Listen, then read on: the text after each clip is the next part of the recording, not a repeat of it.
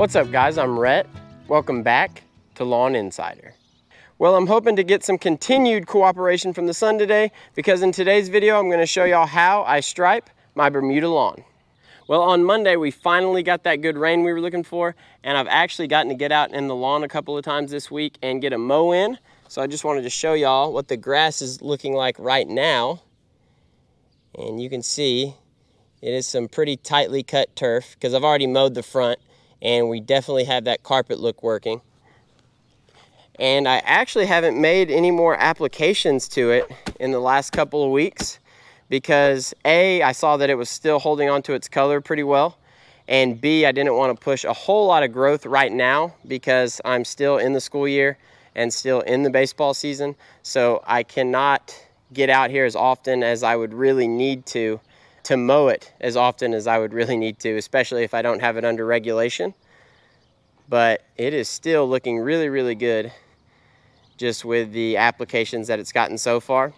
And if you'll remember, all I've put on it so far is the starter fert from Yard Mastery. I haven't made a single application of the flagship yet. And I've made a couple of applications, all of it's being spoon-fed, granular and liquid, of the liquid products that I got sent by Yard Mastery as well. And I made a video on that a couple of weeks ago if you want to check it out. But anyway, we're going to go ahead and go back to the backyard, and that's where I'm going to show you kind of what I do to get stripes down in the backyard on Bermuda, because it's not the easiest thing in the world, and hopefully we can get the sun to peek out from behind those clouds so you can really see those stripes. So the first thing that you want to do whenever you're going to mow, and specifically if you're planning on putting stripes down in your lawn, is to make a trim pass around the perimeter of the yard. And what that's going to do is just allow you to give yourself a little maneuvering room for when you need to make the turns and go into your next stripe. And really, after you've made your trim pass, the most important stripe you're going to make is your very first pass, because you want to make that as straight as possible, because that's going to be the stripe or the line that you're going to go off of for the rest of your pattern. And a good way to stay on a straight line when you're making your first pass is to just pick a point in the distance and walk or mow straight to that point. So in today's video, I'm just going to show y'all a single double pattern, which is just single stripes going one way that are next to double stripes going the opposite way. And I'm going to show y'all how I mow that pattern. And then hopefully, like I said, the sun stays out and you're going to be able to see that finished product. And a quick little tip, whenever you're striping, let's say you finished your whole yard, you put down some nice stripes, and you want to take a picture of it and send it to all your friends. You want to take that picture where the sun is behind you, because that is where the stripes are going to show. That's why I keep mentioning the sun throughout this video, because when the sun's not out, you don't see your stripes as well. Or when you are facing the sun, you don't see your stripes as well. So you want to take that picture, or you want to look at your stripes with the sun at your back.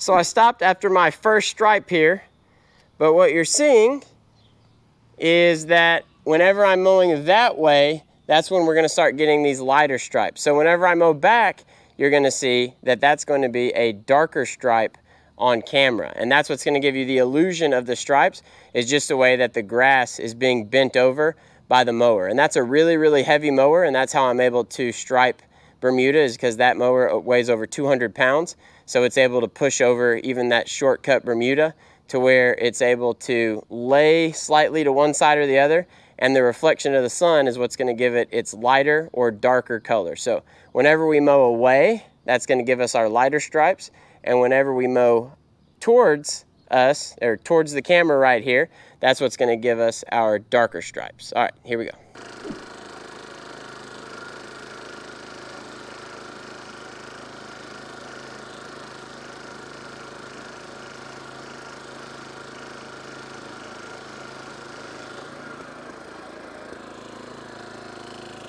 Okay, so now I've done a stripe there and a stripe back, and you can see light stripe, dark stripe. Now, to do the single double pattern, I'm going to have double on the dark stripe. So I'm going to go back on my initial line, and then I'm going to come back on the outside of the first line that I made coming this way. So we're going to do one line that way, two lines this way, one line that way, two lines this way, all the way across the yard. And when we finish that pattern, that's what's going to create that single double look that we're going after.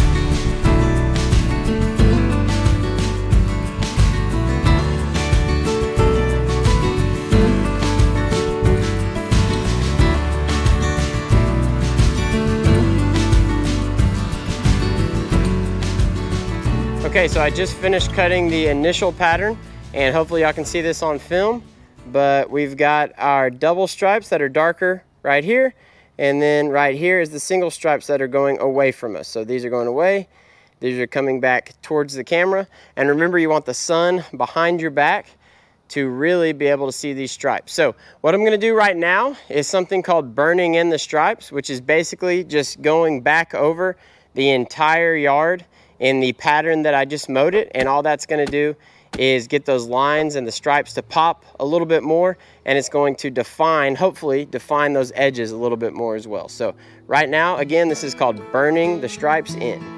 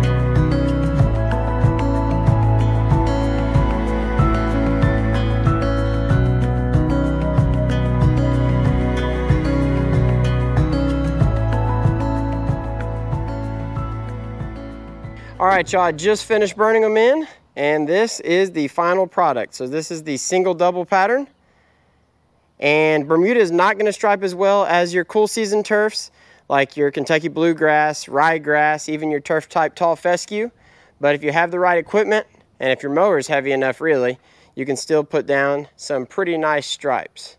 So let's go ahead and look at the grass. I'll try to get it to where I'm out of the shot here. And you can tell that it's looking really, really nice.